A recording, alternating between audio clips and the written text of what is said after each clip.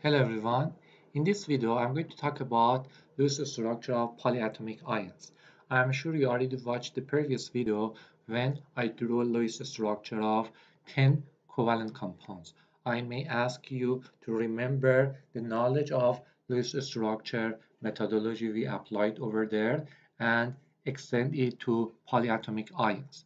First, I'm going to remind you ions in our chemistry class. We have two types of ions, cations and anions. And I'm sure you remember that for cations, we talk about positive ion, and for anion, we talk about negative ion.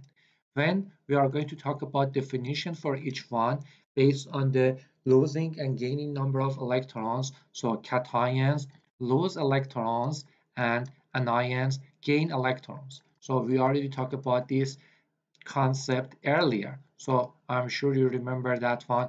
When we say losing electron and gaining electron, what does that mean?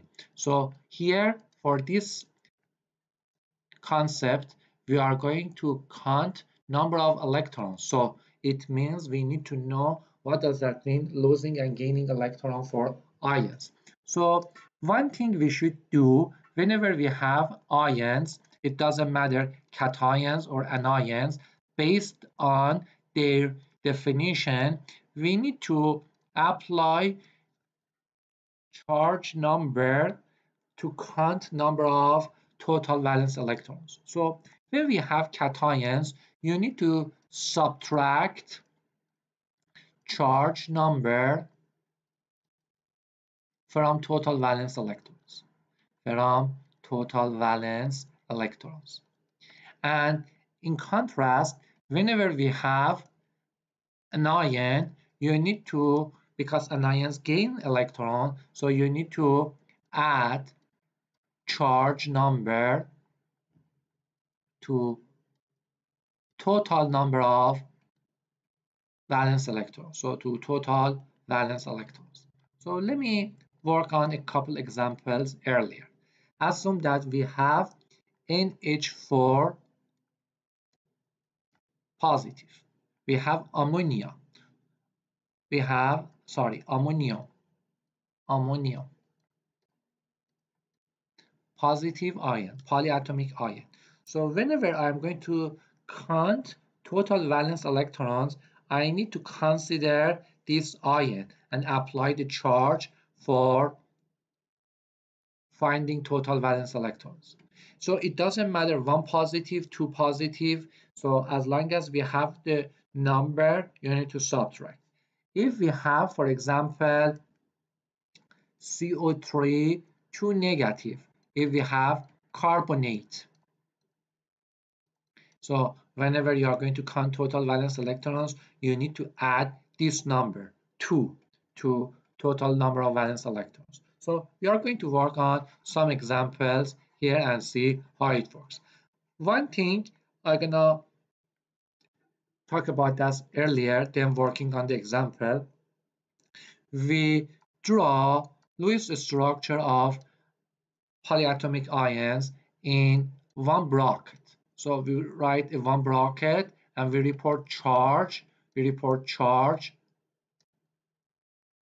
here to make sure we have expressed that we have ions. So it's not mandatory, but we prefer to do like this one to express that we work on one polyatomic ion. So let me work on some examples. First, I'm going to focus on polyatomic cations. So I'm going to focus on polyatomic cations.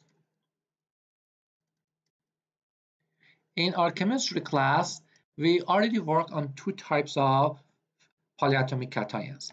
One is NH4, one positive, we call that ammonium. So based on the methodology, I'm going to say I need to find total bonding and non-bonding valence electrons. First, group number for nitrogen 5 plus we have 4 hydrogen atoms. Each hydrogen has 1 valence electron. And let me write that one by another color. For cations, you need to subtract. You need to subtract charge number from total number of valence electrons. So you need to subtract here -1. So let me write like this. -1. You need to subtract this number to get the total number of valence electrons. So we have totally 8. So as we see here, the only difference between the polyatomic ions and covalent compounds is only this side. When you add this term or you are going to subtract this term. So please pay attention to this difference between these two types of compounds and polyatomic ions. Then you need to draw NH4, 1 nitrogen and 4 hydrogens around the central atom. Then we are going to make a bond. Let me draw bonds by blue color. 2, 4, 6, 8. So I have 8 electrons here. When you subtract, there is no electrons left. So you cannot add any electrons to this ion. When we are going to count number of electrons for each element, hydrogens have 2. And if we look at the nitrogen, as you see here, nitrogen already have 8 electrons. So we are done with the Lewis structure.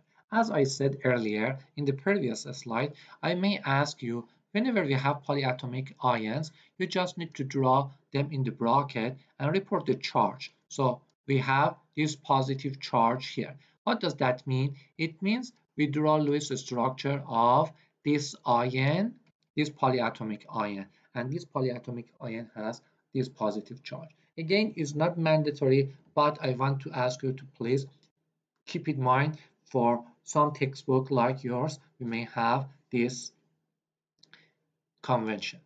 I'm going to work on another polyatomic ions, H3O+.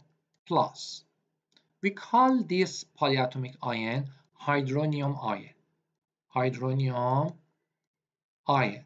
And we are going to work on this in acid-base chapters by more details. I'm going to work on total, valence, and non-bonding electrons. So I'm going to say hydrogen. We have 3 hydrogen. Each hydrogen has 1 electron plus oxygen 6. And we have positive charge here. So when we have positive charge, it means our cation already lost electron, losing electron. So we're gonna need to subtract this number of electrons is equal to 8. So 3 plus 6 minus 1 is going to be 8. I'm gonna draw H3O plus, oxygen, hydrogens on the left, right, or on the bottom. Then make a bond between central and terminals, as you know that, and we have 3 bonds, it means 6 electrons. So I'm gonna write 6 bonds, 6 bonding electrons here. So when you subtract, it means 2 electrons should be added here. We don't add electrons to hydrogens, so we should add electrons to the central atom. Central atom means oxygen. If we count number of electrons for oxygen, we will see that we have 8 valence electrons, 2, 4, 6, 8. So right now, I'm gonna put our ions in the bracket and report the charge. For the next example, I'm going to focus on anions. I'm going to focus on polyatomic anions. So let me start with NO2 1 negative. I'm sure you can call that nitrite. So I'm gonna draw Lewis structure of nitrite. So TBN, we'll start with adding total valence electrons. We are going to add the number of valence electrons for each element. 5 for nitrogen, group number 5, oxygen, 2 oxygen, group number 6, and we have this negative charge here. It means this ion already gained 1 electron, so we add 1 electron here. We add number of electrons. So negative means we already have one more electron. So we are going to calculate that one. We are going to have 18 electrons here. I'm going to write N and 2 oxygen here. Make a bond between central and terminal. So we have 2 times 2, 2 bonds. So 4 electrons. We subtract and we are going to have 14 electrons. We need to add 14 electrons here. 6 electrons to each terminal. So totally I use 12 electrons. 2 electrons left and I add to central atom nitrogen. We count number of electrons for terminal atoms. Nitrogen. It has 2, 4, 6. Right now I need to borrow 2 electrons from the terminals. I need to remove 2 electrons. Both atoms are same. Both atoms are same. So I may have a resonance structure for this one. So I remove electrons from oxygen on the left and add a bond here. 2, 4, 6, 8. So we do have double bond here. So you may remove electrons from oxygen on the right. So you may say, I'm gonna remove electron from oxygen on the right and make double bond. So you can easily do that one. So 2, 4, 6, 8. So we are done with this ion. This is the 2 resonance structures here. So I'm gonna report by this double sides arrow. And we have ion, we write in the bracket and charge here. So this is one example of resonance structure with polyatomic ions. I may ask you to work on NO3 1 negative. Please work on nitrate ion. Nitrate ion. Same strategy. So TBN 5, we have 3 oxygen 6, and we do have an ion. So we should add number of valence electrons here. Charge should be added to number of valence electrons. So I already added. So we are going to have 24. NO3. So I'm going to write N, oxygen, oxygen, oxygen here. Make a bond between central and terminals. The 1, 2, 3 bonds means 6 electrons. So minus 6.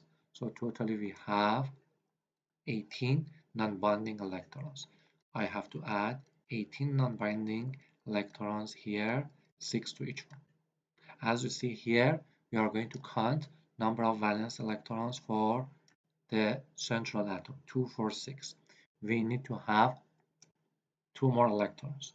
So right now you have 3 elements, 3 oxygen atoms that you may remove electrons from them. So it means you may have 3 resonance structure. So I'm gonna remove from this element and make double bond.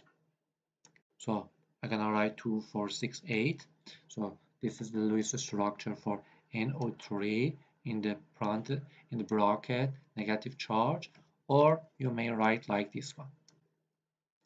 NO3 like this, or you may write like this one.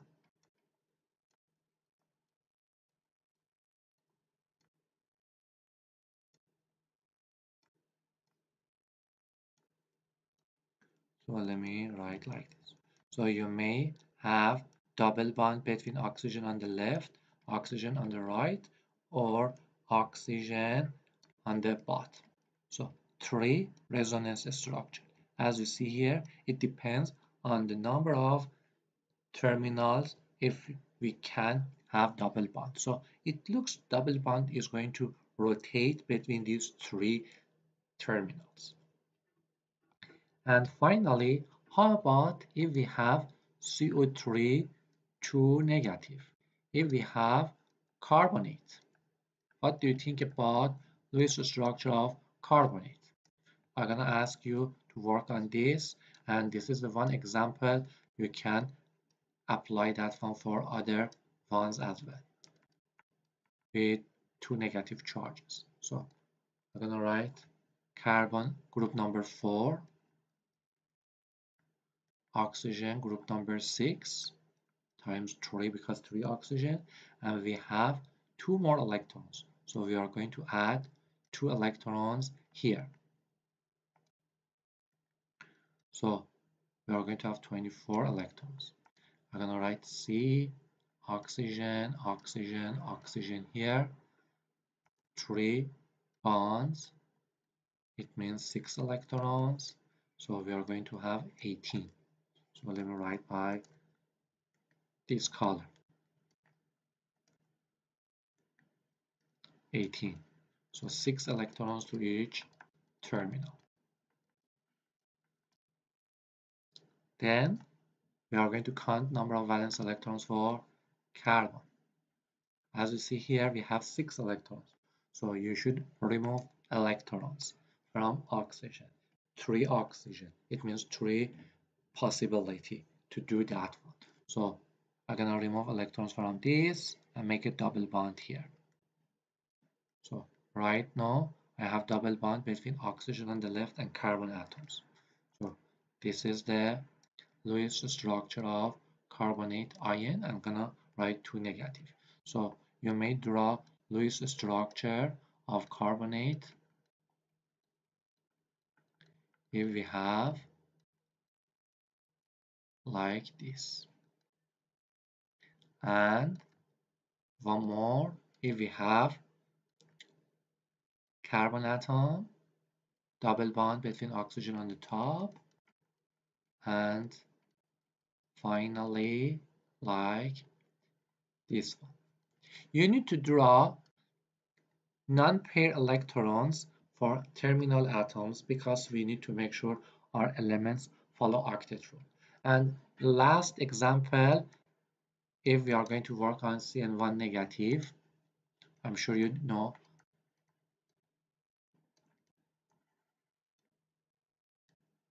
how to work with this one. Let me write. I'm gonna keep the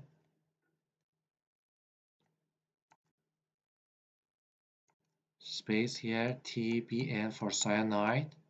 So 4, 5, and we are going to add 1 electron here. We add +1. I'm gonna keep the space for one more concept, that is why it's going to be like this. So 1 positive because we already added the electron. So we are going to have 10 electrons here. Then Cn, 1 bond between them. So 1 bond means -2. Totally we have 8 valence electrons should be reported here. So we don't have terminal or central atom here. We have only 2 atoms. So you are going to add electrons to each one. I'm going to add electrons to nitrogen and then pair with the carbon atoms. Both are same. It doesn't matter. So we do have 8 electrons for nitrogen, but 4 electrons for carbon. So we need to remove electrons from nitrogen and make a bond. 2, 4, 6. We still need to remove electrons. So let me remove 2 electrons here and make a bond here. So Cn, 1 negative, is going to have this polyatomic ion, Cn cyanide. It has this Lewis structure. One thing right now, I'm going to ask you to please pay attention. If we have elements with, we have covalent compounds with odd number of electrons, like Cn, like NO. There are exceptions in Lewis structure that we have. Or if we have like the boron compounds, so like BH3. If you drop BH3, you cannot make 8 electrons for boron. So there are some exceptions. That is why we need to learn some new methodology, some new theory to work on Lewis structure of compounds. So BH3 or odd numbers, if we have, for example, Be compounds like BeF2, if you draw Lewis structure for BeF2, you see that Be, it cannot make 8 electrons. BH3, boron cannot make 8 electrons. So that is why there are some exceptions. We don't work on the exceptions. We are going to learn the methodology in our class. Thank you for watching this video. Please work on some other polyatomic ions, covalent compounds to make sure you get the concept. Thank you, and please watch another video regarding polarity of molecules.